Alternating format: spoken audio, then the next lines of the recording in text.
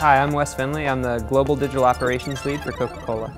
Yeah, we're always trying new platforms. We actually have a ton of Tumblr pages and different markets trying Snapchat now. I like to look at that fail fast model though, where we need to be measured in how we step into the water and try and fish where the fish are. And if we're not getting that return, if we're not getting impressions, engagement on the amount of effort that it's taken to be in that location, then we need to step back out. You might have a team that does really good social measurement and finds great information, but then sharing that with the marketers who could use the information or the agencies creating the campaigns is sometimes a little more difficult. It's really valuable. That's the data that can inform your decisions, and you make real-world decisions based on how that's performing. And you can tie together impressions that your campaign is receiving to sales data. So, if you're looking at strict impressions and how that's going to drive sales, that type of measurement's just invaluable. For small businesses, I would say one that I'm seeing a lot is taking the real-world aspect of social marketing, where they use real-world components, whether it's signs that say "like us" on Facebook, or whether it's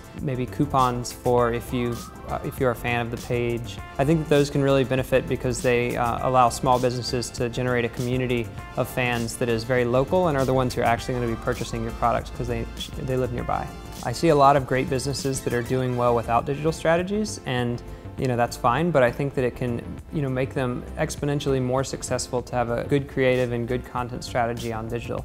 And I'm not saying that you have to go out and spend $50,000 for an agency to do that for you, but you just have to take a measured approach and find out what's benefiting your business and driving sales the most. Try some smaller agencies. You don't have to work with a big agency that caters to a big brand like Coca-Cola. There's some great knowledge in smaller agencies that may not be working with big brands at the moment, but that have the right knowledge to succeed in social marketing right now. Finding new platforms and ways to make your business more visible and aware for consumers. A lot of times the first place consumers find out about a business is on social media. Etsy type of brand, maybe it would be a Pinterest page. Generally Facebook and Twitter are the easy ones to go to since they have the largest audiences right now. But then know that you're probably not going to drive your audiences there organically. You're going to have to do either, like I said, that in-store marketing where you're driving people through couponing or through promotions in your store, or you're going to have to drive them there through digital marketing which is paid on the platform. And it doesn't have to be a lot. It can be $10, $15 per post. But it can make a huge difference because you're going to be exponentially increasing the number of impressions that those posts receive. Paid can really do that. It levels the playing field a bit because before, a brand like Coca-Cola with 90 million fans would see just so much organic traffic that you really couldn't get your message heard if you were an emerging brand or just starting your Facebook page and only had a few hundred fans.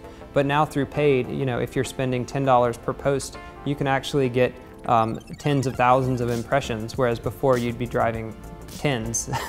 So you can reach for just a few $100s the same amount of audience that Coca-Cola could try and organically reach, even though it has 90 million fans. I think that a lot of small brands might not jump in just because they're a little unfamiliar with the space, but I think it's so easy to just test and learn. You can just use best practices that are inherent and to really find out what your audience likes, because you're not going to make a mistake initially as you grow.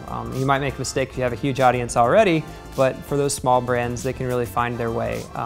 Just get in there and try something.